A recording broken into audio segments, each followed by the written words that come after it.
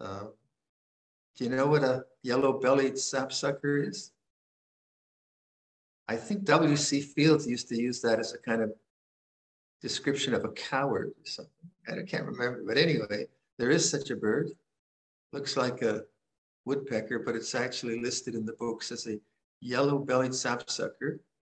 And we get this friend coming every year, and it drills holes in the maple tree by the bell. Really neat little holes, very engineered. And then it drinks the sap, and I guess it eats the insects that get collected in there. But here's the thing, and then the squirrels know, well, this is the fun part. The squirrels know, hey, this is going to be great. So they go up and they hug this tree, and they get absolutely drunk on maple syrup. Anyway, it's quite fun. So that's the birding story. But what more importantly here is that the excavation of our new Dharma hall has started.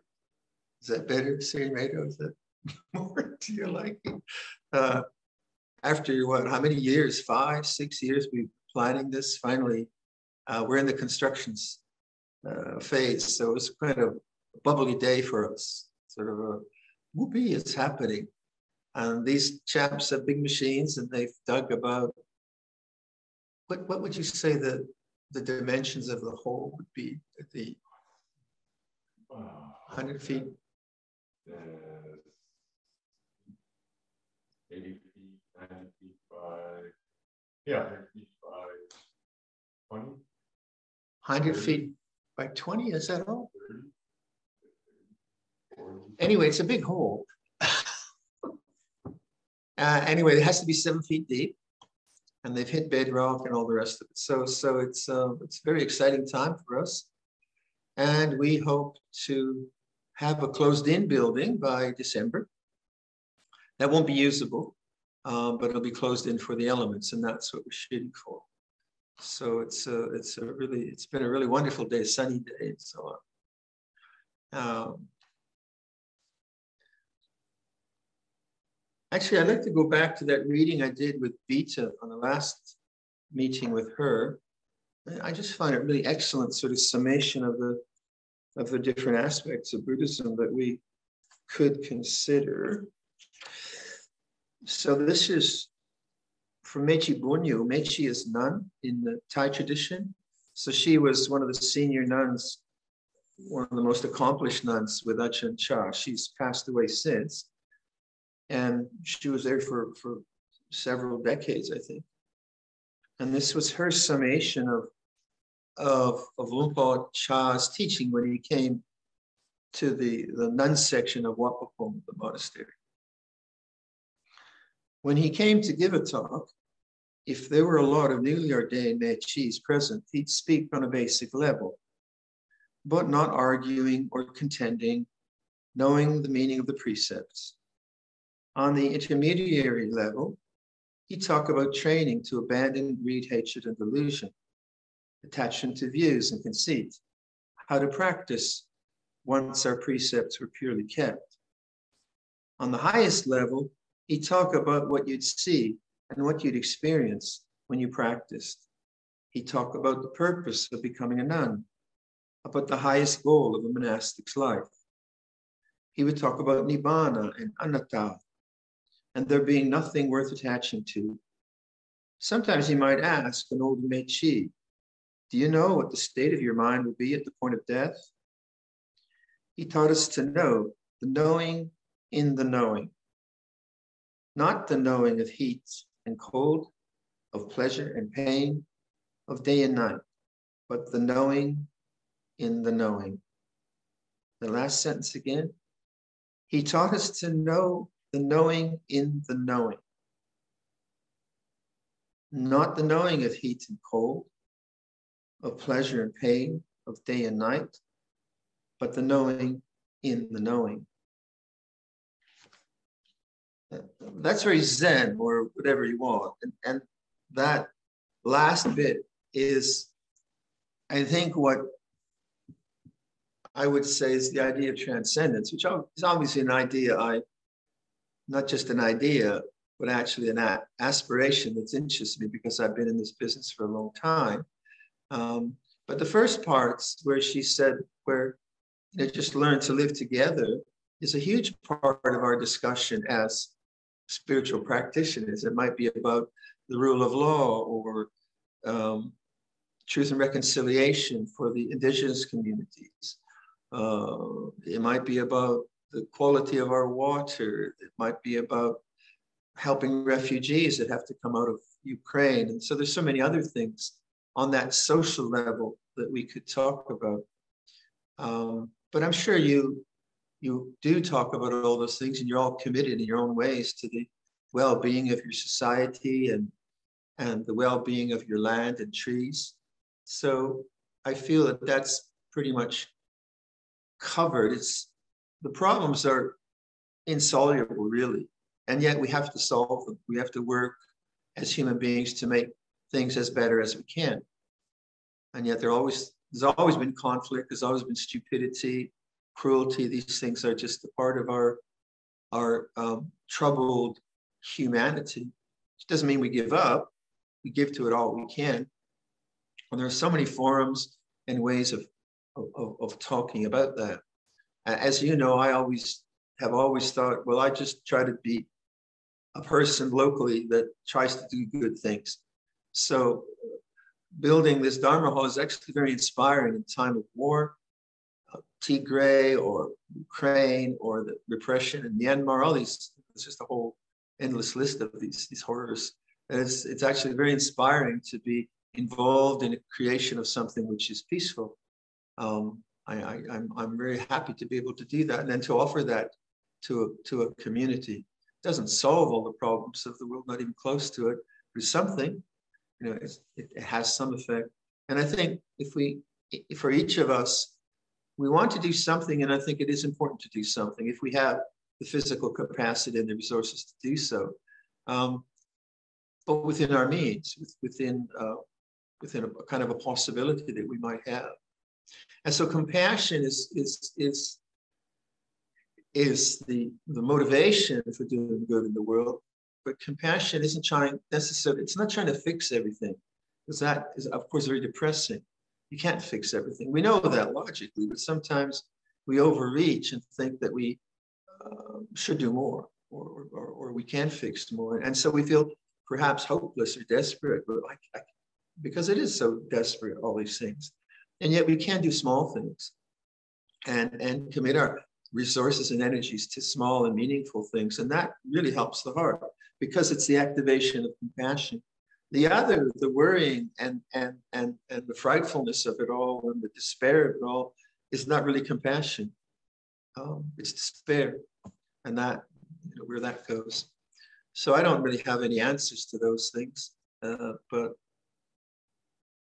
I do try to do my little bit in the world. And then the second part about greed, hatred, and delusion, that's really the emotional part of our life, that we're, our inner world is created through our interaction with the outer. And then we respond to the outer, and there is this sort of give and take. And the inner becomes also the memory patterns and all the structures that our personality gets built on, and all of that. And that's terribly important, the psychological part, the understanding of our conditioning, the understanding how the sense of self arises and persists and does all kinds of unfortunate things and causes us suffering. But if we were to leave the spiritual life just at the psychological level, not to dismiss it, it's actually a very necessary stepping stone to freedom. We have to address that. If we don't address our emotional life, we don't understand it, then it will rule us in ways which will be very destructive. But the Buddhist teaching is pointing to something really quite ineffable, quite hard to understand, because you can't really reach it with thought. And yet, right thinking is a part of the Buddhist practice. Right thinking as a kind of an indicator of which way to go. Right thinking as an aspiration, right thinking as analyzing this or that. But the ultimate answer the ultimate freedom of human consciousness is not a thought. So I think putting that into perspective, what is the usefulness of thought? What is right thought in Buddhism? Is so very, very important, because I think all of us are probably overeducated, maybe not overeducated, but we are, we have a lot of concepts that we are imbued with. And reading Ajahn Chah's biography, he would often say that the Westerners that came to him just had much more complex thinking minds, because they had a much more kind of complex structures of analysis and such like. And so the Mechi Bunyu's last statement, know the knowing in the knowing, is you can't, if you try to figure that out, that'll just take you to thought. And this is where we're challenged by our sense that we understand Buddhism. Because if you understand Buddhism intellectually, great. But quite often, if it's just that, it's just left as an intellectual position, it's not really freedom. Because it's simply an opinion, a good opinion, a valid opinion. But surely Buddhism or freedom or spirituality, whatever, you don't have to call it Buddhism, is more than just a set of dogmatic thoughts, however good they are. So the thoughts and the ideas of Buddhism are pointing to something, not even something, a way of being. It's hard to explain. So in the contemplative life, what we're doing with thought is we're not just reaching for answers through thought, but we're using thought to bring us to silence. And silence is very difficult. I think you'll all agree. If you look at what the activity of your consciousness was for this day, how much of it was the mind being preoccupied with thinking? A lot, right? And yet you look back, and how much of that was necessary and how much was just habit, the compulsion of habit. So the use of thought as an awakening factor, or an enlightening factor, or something that brings you to silence, is a different use of thought.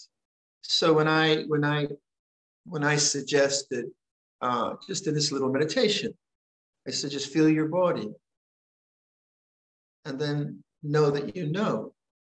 And that's very, very simple. Now, if you are very much into thinking and you're trying to figure out, what does he mean by know the knowing? You'll be in thought, won't you? You'll just be thinking, and then where does that fit in this text? And, where is that in front of, and you'll just be thinking. So I should think that a lot of times we are listening to Dhamma talks, we're kind of analyzing and thinking to ourselves.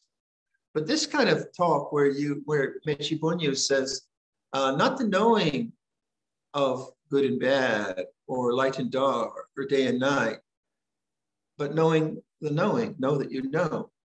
That's hard it's very easy, but it's very hard. And like I always say, it's kind of like getting the punchline of a joke. You either get it or you don't. And what would you need to do that, to know the knowing? Well, you have to, like, if I'm looking at the Buddha image, and if I make the Buddha image most important, that it's got gold leaf on it, it's of a certain time period, it's aesthetically this way, and I don't like it, or I do like it, or that's all analysis and thought. Very good. So there, my attention is making the object most important. But I can do it another way. This is like, I often talk about this. I think that's the only thing I talk about. But I can also look at the Buddha Rupa as a visual perception and not go to the perception created by thought and time and history and memory, but just allow the image to present itself. Just allow, and the way I say that is, let the image come to me. Just let the image be in consciousness. Now, when I do that, what's important now is not the aesthetic quality of the Buddha image, but it's rather the knowing. So I'm emphasizing the knowing. And then I can say to myself, I know that I know. I know presence. I know that I'm here now, whatever way you want to phrase that. If you say to me then, well, what do you know? Well, I know that I know. Well, is it big? It's not a quality. It's not a quality. I could say, like, I've had a pinched nerve in my hip today. So I could say, yeah, I know I have a pinched nerve in my hip. But it's not, like Minchi Bunya is saying, it's not about knowing hot and cold. That's obvious. We know hot and cold. But knowing that you know, knowing presence. You say, well, what's presence? Well, what is it? It's like, what is the most obvious thing right now for all of us, whatever our experience is, whether you're hot, cold, or male or female, what is the most obvious thing right now? If you just stop thinking, and what's the most obvious thing? Well, being or presence, consciousness, or knowing. Isn't that the most, it's always there. Go to the room next to you. Go to the kitchen. Sit down in the kitchen. Be in the kitchen. What's the most obvious thing? Or the color of the kitchen? Well, yeah, it changed. But what didn't change? Did beingness or presence or knowing, whatever language you like, consciousness, did that really change when you went to the kitchen? The qualities of the environment changed, yeah. And so the desire mind and the mind which is taken up by objects always refers to the quality of objects, to the quantity of objects, to the aesthetics of objects, to the painfulness of objects, be they mental objects or physical objects, whatever. And much of our life, we have to do that. Like, I hope the diggers pay attention to the objects called rocks and buildings and don't knock it all down. So I'm not saying that we live in some kind of la-la land where we don't notice things. No, that's why the first two parts of Buddhism, the social life and the inner life, are the objects that we need to sort out. We need to try as much as possible to live in friendship and conviviality with compassion and generosity. And then our inner world, we need to not figure out how not to get caught up with the objects called emotions and memories and that big part of the work. And that's the foundation for this ineffable consideration of, well, what doesn't change? And obviously, because I've been a monk for a long time, that consideration is paramount for me, that if I were to give you a talk 40 years ago, I would be talking about the raging fears I was feeling or how bored I was with monasticism and so on. So I've obviously worked through that. But I've always been interested in awareness itself. And to me, to turn attention from the fascination with the objective world, or the disgust with it, or the absorption into it, or obsession with it, all of that is an outward movement. It was outward into qualities, into memories. This is not an outward, it's not a movement at all. It's more like a recognition that irrespective of the color of the wall, of the number of people in this room, irrespective of whether the lights are on or off, whether I go outside or I'm inside, all those different changes, being, presence, knowing, is always there. It's never absent, and it's unchanging. Now, you might disagree. Well, that's what I hope. I hope you'll check it out. Check it out. Like, even when you are absent-minded, you say you're absent-minded, was presence ever not there? And I talk a lot about this because in meditation, when people, it took me a long time to see this, that when we're meditating, we have a kind of idea that meditation is not having thought.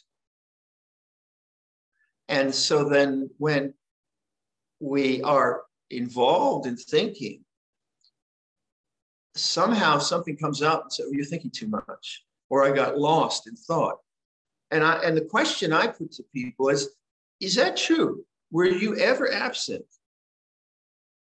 Was presence ever absent? Is that true? Check it out. And I would think presence was there when thinking was there.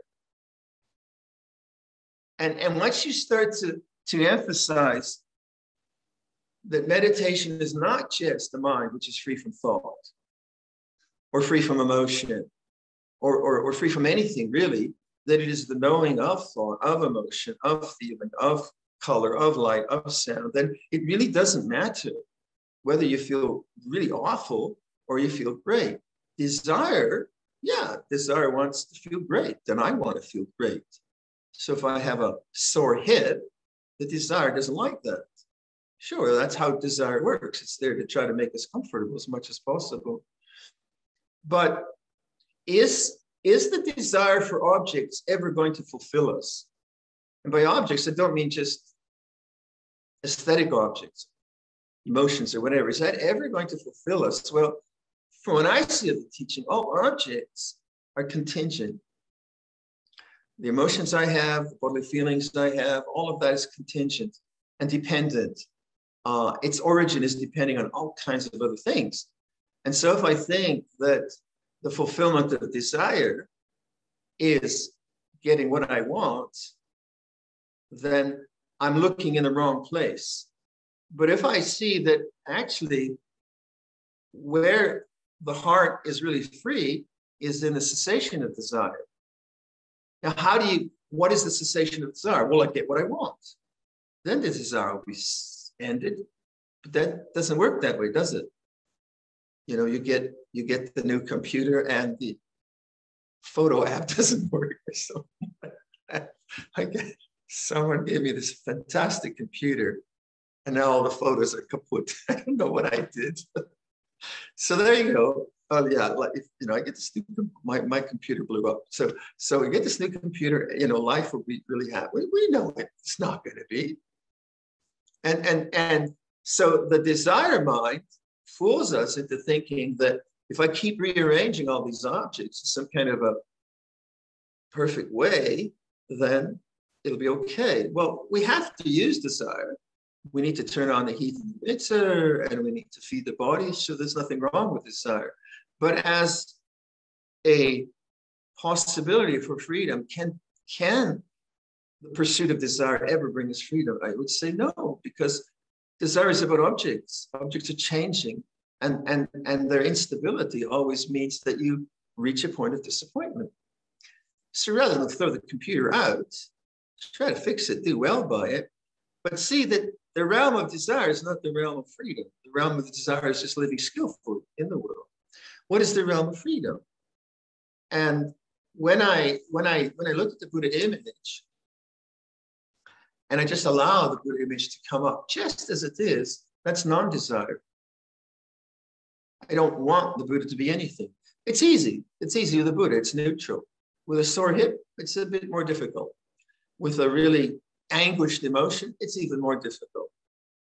That's obviously very, very true, because the more anguish we have, or the more physical pain we have, the harder it is to accept and know this as a condition in awareness, because we want to get rid of it. And that's natural. And sometimes, like, people will, like, I'll talk with people, and the suffering they go through is so profoundly difficult. And I just think, how do you do it? I have a friend that wrote to me from BC, and is going through so much pain, and I just want to cry. It's so difficult. And I think what's very, very important is to do the best we can for these bodies and our societies, but to see the importance of finding a refuge which is not physical or emotional or situational or environmental. And that is to know that you know. Now, if you begin to just play with that idea, and I play with that idea a lot with different kinds of ideas, So, you know, like you've heard me maybe say, I'll say like awareness. You're just sitting in meditation, awareness. Has awareness got a center?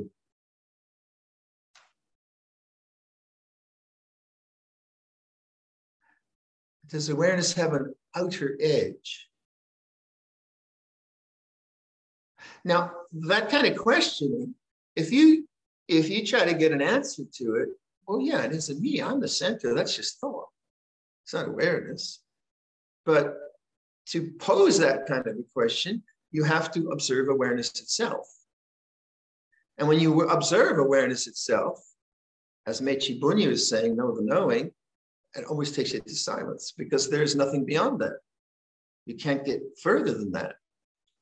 And this kind of questioning, which brings you to silence, becomes a, what is it?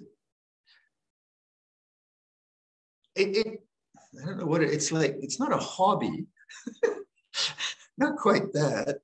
It's kind of a curiosity coming from the Buddha's words that there is the unconditioned, the uncreated, the unoriginated, the unborn. There is nibbana. There is an end to suffering, here and now, not a matter of time.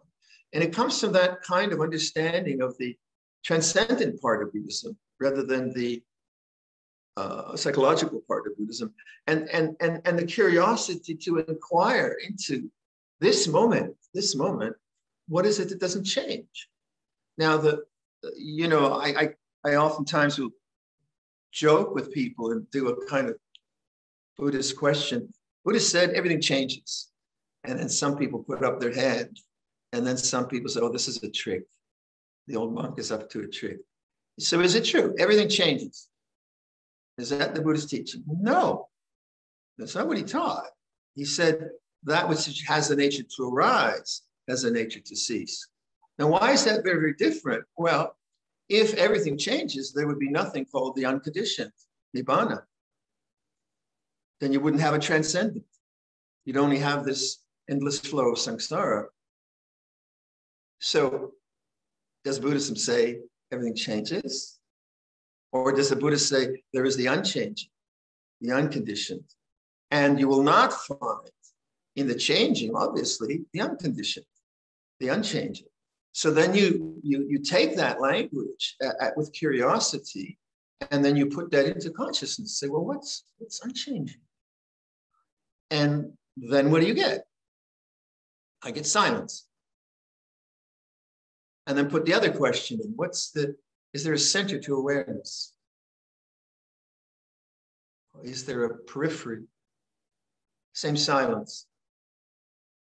You can go to the kitchen, do that in the kitchen, then do it with a toothache. That you don't have to get a toothache to do this, but should you get a toothache or pain in the hip, what is a presence, or what is the way I do with pain? I say, well, what doesn't hurt? Now, having said that, I don't have some of the pains that my friends have. So I'm not saying that I could do that. Hopefully I could. My practice would be there. But you like, what is not angry in the midst of anger? What is not fearful in the midst of fear? And then it always takes you to silence, knowing. And then you can't go further than that. So like with the sort of habits of emotion that I've suffered from, and obviously the first part was just somehow seeing this and not getting caught in the storyline and working, purifying the mind kind of over time. But then after a while, you realize it's to always be engaged with trying to fix fear or fix anger, or go to anger, I have to do something, or I have fear, I have to do something. Somehow, for a practitioner, that becomes, well, yeah, but it's still just an object. It's an emotionally unpleasant object. And I know how to refrain from hurting other people. So you become less interested in your own drama, in your own melodrama, right? Because you're more interested in, well, what is not a drama? What is not thought in the midst of thought? Is presence ever absent? This kind of curiosity. If I look at the Buddha Rupa and I make no comment about it, then the mind is silent. If I want the Buddha Rupa to be something, then the mind creates something. I don't like that Buddha. Someone didn't dust the table. It's too high, it's too low. And I get engaged with the object. I have to do that sometimes, much of the time. But also sometimes, I think if we're going to aspire to a transcendent realization, we have to somehow disengage from the quality of objects. Now, if we can, how do you disengage from fear? Not dissociate, not go away from it. How do you do that? Well, you recognize it as a bodily feeling. But I think in the past, for me at least, I've gotten too caught up in trying to figure out fear through bodily awareness. But once I'm aware of fear as a bodily condition, I can ask myself, what is not fear? I mean, I have to work at that to get there, because in the beginning, I didn't know how to do that because I was just so fearful and frightened and socially anxious. So I just had to kind of train myself to be aware until there was more strength around that. But then at some point, the whole investigation of emotions, the whole analysis of self, all of that begins to be tiresome. I suppose because one has more strength and awareness. And then you get this interesting kind of question come up, like, what is not bored or what is not anxious? Which is different than you shouldn't be anxious, or you've got it. It's not making a comment about the emotional object. What is it knows? Know the knowing. When you are meditating or living your life, there come moments of interruption to the storylines and narratives of self, which are pretty rampant for most of us, I think. But there comes a point where you know what's going on. You know that you know. Now that, to me, is enlightenment. Not the whole 9 yards, the whole shebang, but it is the mind is enlightened to the way things are. And that moment must be treasured if one's going to really move towards that or incline towards that. If, however, in that moment of awakening, there is immediately a judgment, or there's no recognition of that awakening, then one falls back into the forms of self that keep perpetuating themselves. So to know that you know means you're walking in the botanical garden at Ottawa, and the trees are beautiful, and it's all very lovely, and you're worried about the email you sent. And blah, blah, blah, blah, blah. And then all of a sudden you notice a cherry tree. I think, oh, and then you know that you know. Now, rather than like taking a picture of the cherry tree, you can do that later, or getting heavy on yourself and you're thinking about that email trail again. No, you just say, oh, I know that I know. Knowing feels like this. You're on the path. That's the path. And you keep reaffirming that this is the path. And this is the moment. And then you don't really have to get anything. The habit is to get rid of thought, to take a picture, to get distracted or whatever. But to know that you know is a trusting awakening to the way things are. And then all the language that we have, tomatoes, it's like this, know that you know, now is the knowing, puru in Thai, all that makes a lot of sense. It's all the same thing. And for each of us, it's the same knowing, because knowing doesn't have a national quality, or it's not 75 years old or 32 years old. This is the beauty of it. It's the beauty of it. Once you trust in that, then you'll find what happens is the aversion to thought falls away. Because I think as meditators, many of us have a you know, kind of a vibhava tanha aversion to thought. So, and maybe many of us started with like really hardcore meditation techniques, where we're kind of doing the meditation technique and trying to prevent the mind from thinking. So there can be among meditators this kind of backlog of negation of thought. So when thought comes up, oh, there it is again. There's the doubt mind, this kind of negativity. But once you take refuge in knowing, and you really understand it, not just as a kind of verbal affirmation from culture, but you actually understand it, then that resistance to thought is no longer there. It's just thought. And yeah, it babbles on a bit. So if you've been solving a problem, you'll have worried thoughts. If you've been creative, you have creative thoughts. But it's no longer like this problem. It's not a problem anymore. Now, certainly, if my thought patterns are driven by revenge and all kinds of things like that, yeah, it's a problem. We better not think that way. But most of us, I don't think there. I think most of us are you know, we're very committed to goodness. We're very committed to non-harm and being decent people in the society. So I often say this, I wouldn't worry about anger. You know, don't make it a problem. I mean, don't hit anyone either. If you hit someone, then you better make it a problem. But for most of us, we don't hit people. We don't rob banks. Pretty honest, right? Very, very honest. So is anger really a problem? Anger is just anger. It just comes and goes. Is seeing it as it is, just like that. Right speech, right action, human decency.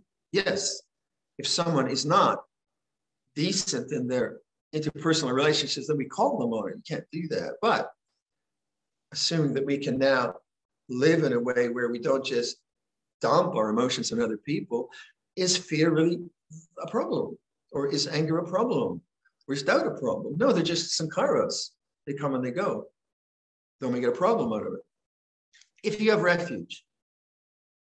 But if you don't have refuge, if you don't really have trust in knowing that you know, then the mind is always kind of going out there and trying to sort out these seeming problems. And if you have a good, strong critical mind, then that becomes the kind of tyranny, the inner tyranny. You shouldn't be like this, and on and on and on. It goes on and on and on. So rather than trying to get rid of thought, the idea of, oh, thinking feels like this. And then the mind is open. Thought comes and goes. Or you have you get caught in a self-judgment kind of spin in your own mind. Oh, self-criticism feels like this. Trust in that. And then see, oh yeah, there's the knowing. I know that I know. Now, trusting in that is difficult because we want to do something. We want to become something. And quite often it's from a very good place. I want to become a better person. I don't want to be whatever it is. And so the ink where we're not capable of trust, we fall into doubt. Trust in what? Well, obviously trust in morality and so on, but trust in knowing that you know. And I find that I just keep coming back to that in my own practice, and then Luang Por Samedos or Luang Por Chas, and I keep reading that. It's so very, very simple. Our thought patterns are complicated. Sense consciousness is complicated. The needs we have in society, the things we have to do are complicated, and we have to live in that way. But is there also something actually very simple that we need to notice, which will then enhance our kind of cultural life and our social life? It will. Because once we get confidence in that, then we don't really need much.